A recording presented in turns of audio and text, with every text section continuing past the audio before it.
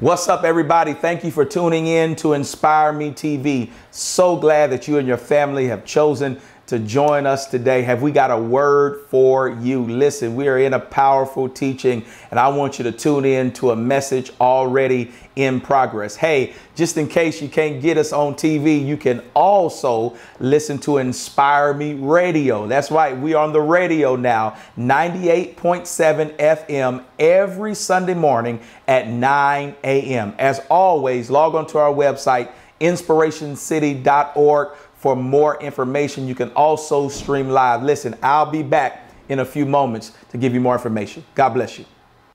But you got to understand this, that they were in this town called Bethsaida. Now, this is a different town that others mentioned in the Bible. This was a town that wasn't ready for Jesus. This was a town that wasn't ready for the miraculous signs, that or didn't understand what Jesus was all about. So Jesus said, even as it relates to his disciples, Jesus said, all right, I'm going to take you by the hand and lead you out of the village. Then I'm going to cure you. Now, I was wondering, how come Jesus took this man by the hand and led him out? I mean, wouldn't it have been great for Jesus's ministry to heal him right then and there, like so many times he did before? And Jesus dropped in my spirit that sometimes everybody doesn't need to see the process of your healing. Yes, sometimes people don't need to see how you got healed and how you got delivered and how you started your business. All they need to see is the finished product. And is there anybody in here that can testify? I've learned in my life that everybody doesn't need to see. Why? Because some people, when they see the process, they will try to interject in the process and stop the process. But bump your neighbor and tell them, listen, what God has for me, it is for me, and I'm not going to let no devil in hell stop the process of what God has for me. He took him out by himself. And he said, I'm going to heal you. Everybody don't need to see the process. And let me go ahead and tell you this. Whatever God is working on in your life, stop telling everybody while you're in the process. Yeah, stop telling everybody while you're in the process. Everybody don't need to know. Yeah, I understand you want to share because you know in your spirit and by faith what God is doing. But God says, all right, God says sometimes just be quiet and just have a smile on your face and just say, I know God is getting ready to come through for me in 2017. Everybody don't need to see the process. Stop telling everybody all the steps that you're doing to start your business. Yeah, stop telling everybody all the steps that you're doing about going to school, because people will throw a monkey wrench in the process that God is trying to get you through. God said, just be quiet sometimes and let him work on you in private. Stop allowing God letting people know all the time that God is working on you. Here's the reality. He's working on all of us, but you don't necessarily need to know what God is doing right now. You just have to know when I come out. Okay. All right. Let me see if I can make a play. There are two cities that are known for trains going through that city. Chicago and New York. The difference is Chicago's, for the most part, their trains, their rails are above ground. Yeah, they call them the L's. It means they're elevated. New York is what they call subways underneath. Yeah, in Chicago, everybody knows that you're on the train. Everybody knows particularly where you're going. But on the subway in New York, there's only a certain amount of people, those who are on the train with you, that know where you're going. Everybody above ground, watch this, has no idea that you're moving. All right, here it is. If you've ever been to New York, you know there are parts of New York that are just nasty. I've been in a New York subway. It's just nasty. I mean, people do all kinds of stuff on a New York subway. But even above the ground, they're spitting, they're walking, they're doing a whole lot of stuff, but they have no idea that you are on the subway. And here it is on the subway, even though it's stinky in the subway, even though nobody knows where you're going in the subway, there's one thing about a subway that you have to understand the subway is constantly moving. And as long as you're on the train, you'll be moving too. But when you get to your destination, when you arrive to where you wanted to arrive to, you come up from the subway and show up of where you have come to. Come here. God is telling you, you got to get to the place in your life where you just ride that Holy Spirit subway. And when God said, come up on out of there and show what I've done for you, you better stand up and show. God says, I know you've been in the hospital, but don't tell everybody that when you come out healed. You come out delivered. You come out set free. Is there any, I feel like preaching in this place. Is there anybody in here that can testify I'm on the move because God is blessing me? He says, yeah, sometimes they just need to see that you are healed. Now notice again in verse 23, he takes him out by himself. He says, I'm going to give you a personal contact. He spits on his eyes. Yeah, there's no healing properties in the saliva that God did. Some suggest that maybe because, like I said earlier, particles would get in the eye back in Jesus' day, that he just used his saliva as a way, because the eyes became glued shut, that he just used it as a way to soften the particles so that the man could open his eyes. The healing power is all in Jesus. Amen. And so he spits on his eyes, he lays his hands on him, and then he says, can you see anything?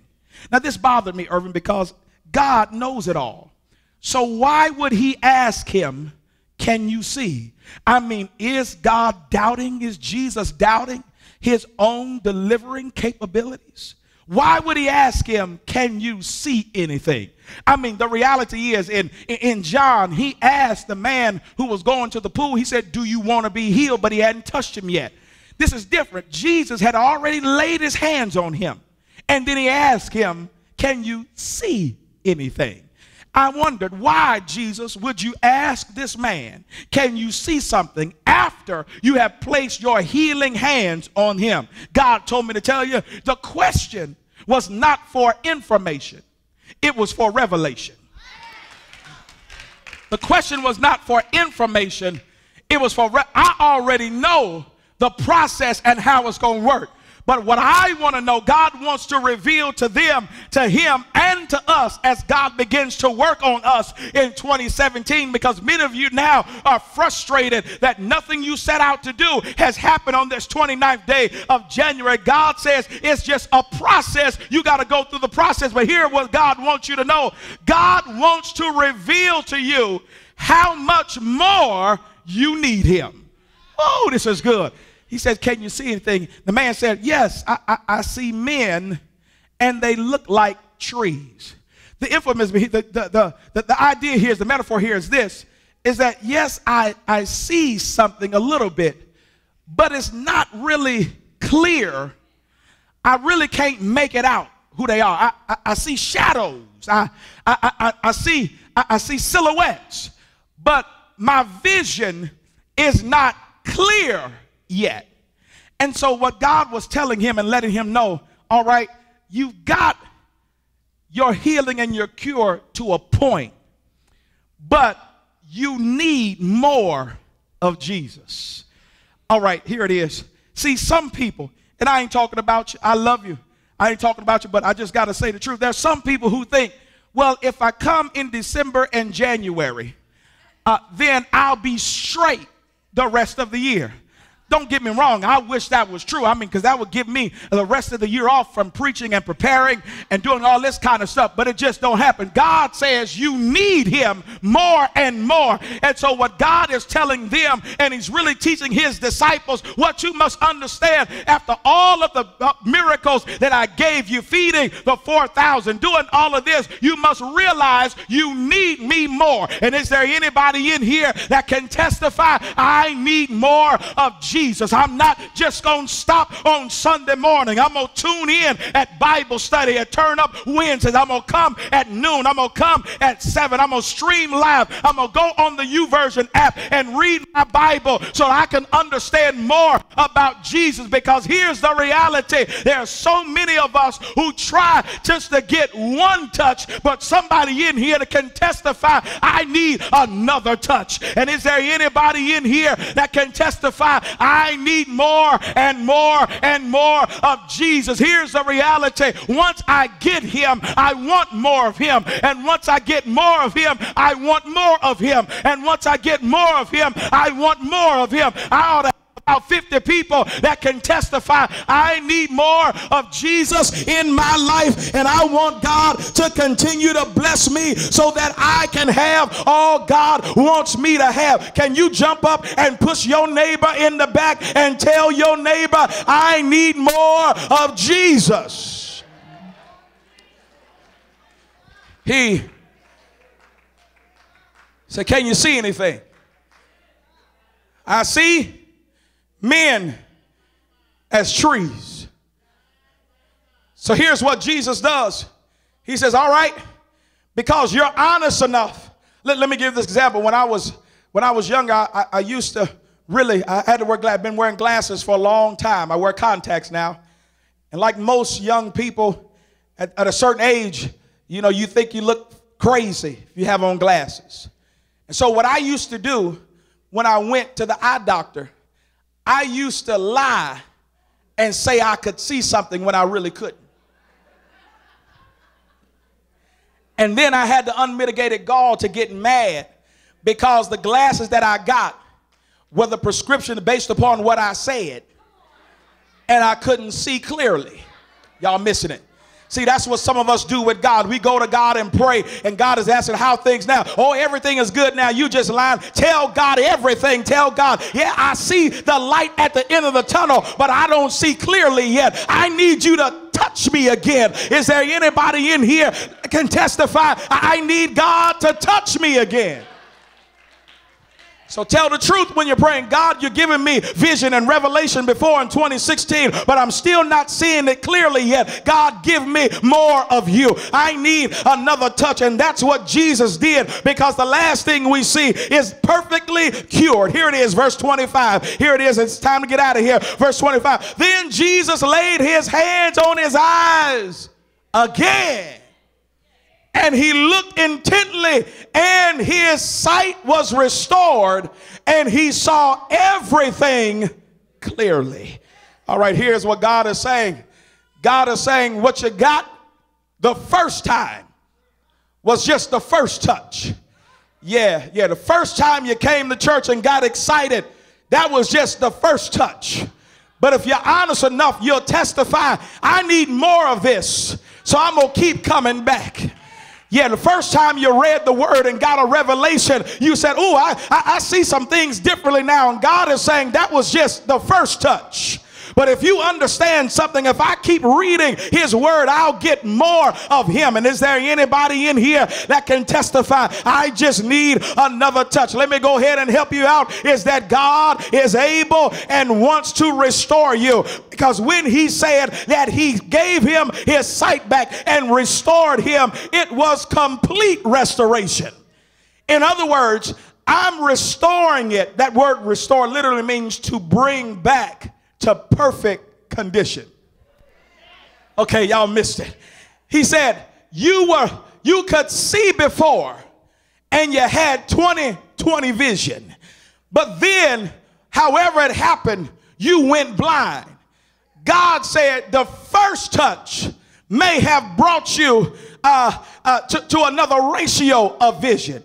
But he said that's not enough. God says, I want to completely restore you. So he said, when I touch you again, I'm going to give you back everything that you lost, and it's going to be better than it was before. Is there anybody in here that can testify? I thank God that he's going to bring back everything that I lost, and it's going to be better than it was before. Why? Because God wants you to see clearly. God wants your life to be whole. And is there anybody in here that can testify? I thank God for another touch. And maybe somebody else can jump up and testify. I'm here today because I need another touch. I need God to do more for me than he did in 2016. Well, let me go ahead and close this sermon because let me tell you about people that God touched in the Bible. Yeah, he touched a man with leprosy in a city in Galilee. He touched Peter's mother-in-law in Capernaum. Many people in a crowd in Capernaum he also touched. And can I tell you that God is in the touching business? Because the reality is that when he created the world, he created humankind with a touch.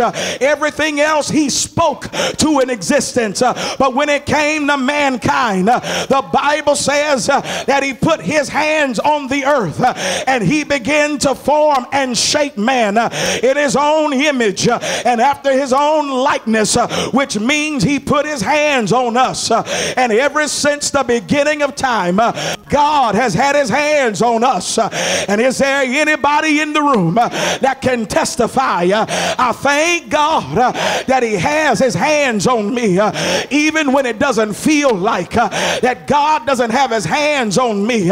He still has his hands on me, because all night last night the enemy didn't come in and destroy me. It was because he had his hands on me. The reason that the boiler didn't break down and blow up the house is because God has his hands on me. The reason I didn't die in that car accident is because God has his hands on me. And is there anybody in here that can testify the reason my family is intact is because God has his hands on me? Can you thank God for having his hands on you? And so all throughout the Bible we see so many people that God has touched. He touched a 12-year-old girl in Capernaum. He touched 2 blind men in Capernaum. He touched a few people in Nazareth. A man who was deaf and could hardly talk, he touched him too. He touched a blind man in Jerusalem. He touched a man in a synagogue, or a woman who could not stand straight. He touched 2 other blind men near Jericho. He touched a servant of the high priest whose ear Peter had cut off in the Garden of Gethsemane. And I come to tell you that there's power in the hands of Jesus. Can you praise him and testify? I thank God for his hands, because the same hands can feed me and defend me all at the same time. Bump your neighbor and tell your neighbor, thank God for his hands. Come on, band, I'm ready to get out of here. Thank God for his hands. Well, Pastor, that was a long time ago. Do you have any modern people that can testify about the touch of Jesus? Because all the people you read were in the Bible and they were around when Jesus was around. I need a fresh example about how somebody can be touched by Jesus. Well, I know this is about 40 years old, but in 1964 a young man by the name of Bill Gaither, he was traveling with a friend and they were doing crusades, and the preacher told Bill, listen, you've written some good songs and I want you to write a song about being touched by Jesus. because when I read the word, there are a whole lot of people that's been touched by the hand of God. And so write a song about it. Bill Gates thought about that thing, and he got his pen and paper out, and he penned these words: shackled by a heavy burden, neath a load of guilt and shame. Then the hand of Jesus touched me, and now I'm no longer the same. He touched me. Oh, he touched me, and all the joy that floods my soul.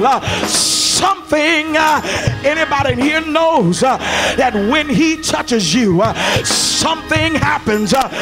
Something happened, and now I know he touched me and made me whole. Since I met this blessed Savior, since he cleansed and made me whole, I will never cease to praise him. I'll shout it wherever I go. He touched me. Oh, he touched me, and oh, the joy that floods my soul.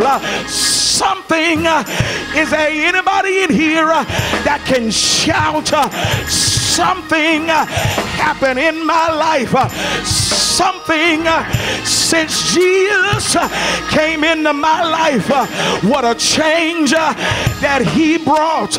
Something happened, and now I know he touched me and he made me whole. But I got a sneaky suspicion that somebody else can testify. I've been laid up in the hospital, and the doctors didn't know what they would do. So I turned to the wall and I prayed to Jesus, and in the midnight hour he stepped in and he touched me and healed my body. If I'm speaking to you, come up here and slap five to me. Somebody can testify. I was weak, didn't have no money, didn't have a dime in my pocket, but I prayed to Jesus and he touched me and changed my life. Is there anybody in here that the devil was trying to get you, but you prayed and he touched you and changed your life? Now praise him and give him glory and thank him that I've been touched by the hand of Jesus. I've been touched by the hand of God. Grab your neighbor. Oh shucks, I feel like preaching. Grab your neighbor by the hand and said, he touched me. Oh, he touched me, and the joy that floods my soul. Something happened, and now,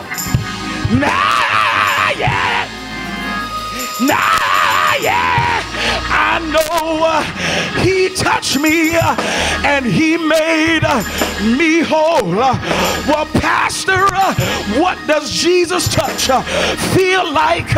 When you've been touched, you got new vision. When you've been touched, you got more joy. When you've been touched, you walk straight. When you've been touched, you speak right. When you've been touched, you jump higher. When you've been touched, it feels good. Come here, Jeremiah. He said it's like fire in my bones. Now praise him and give him glory. Praise him and shout hallelujah and lift your hands and tell Jesus, here are my hands, touch me. Praise him. Praise him. Praise him. Is there anybody that needs another touch? Touch your finance, touch your marriage, touch your ministry, touch your neighborhood, touch your house, touch your bills, touch your health, touch your body, touch your car, touch your wife, touch your children, touch your schools. Tell somebody, touch me, Jesus. You playing that thing, girl. Touch me, Jesus. Yeah, yeah. Yeah, yeah. Yeah, yeah. Yeah. Now lift your hands and use your hands symbolically for the touch of Jesus. Now lay your hands on your head and say, I've been touched by Jesus, and it feels good. It feels good. Yeah, yeah. Yeah, yeah. He touched me. He touched me. He touched me. Oh, the joy that floods my soul. Something happened, and now I know.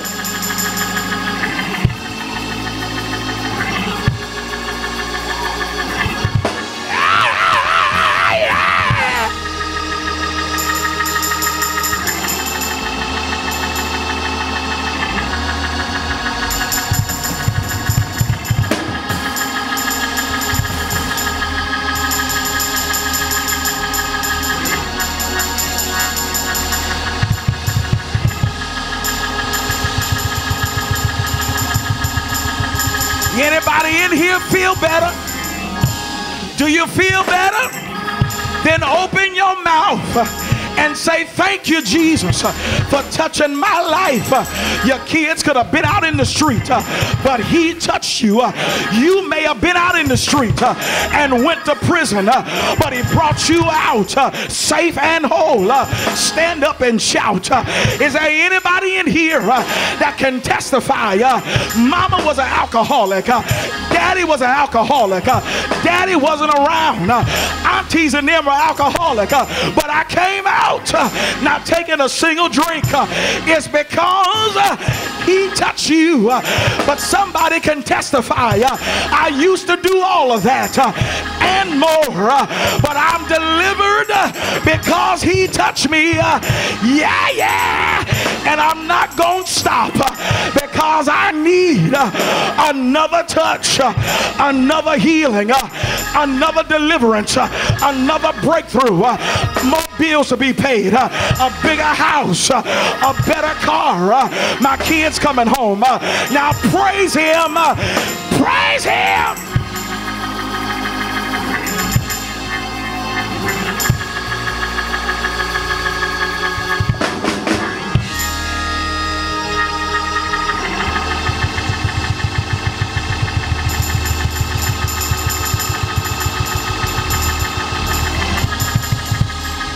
Wow, what a powerful message. Listen, I'm out of time, but I'm definitely not out of message. Tune in every week for Inspire Me TV, or listen to us on the radio at Inspire Me Radio 98.7 FM every Sunday morning at 9 a.m. But hey, better yet, come check us out live every Sunday morning at 11 a.m. right here at the Inspiration Church, 2900 Philadelphia Drive. Listen, if you can't make it, you can also stream live every Sunday at 11 a.m. and every Wednesday at 7 p.m. at inspirationcity.org/live. Listen, I want to pray for you. Listen, if you haven't received Christ into your heart, receive him right now. Father God, in the name of Jesus, we love you and we thank you. We confess with our mouth and believe in our heart that your son Jesus was raised from the dead, and we know that we are saved right now. Listen, God loves you. I love you. I hope to see you soon. God bless you.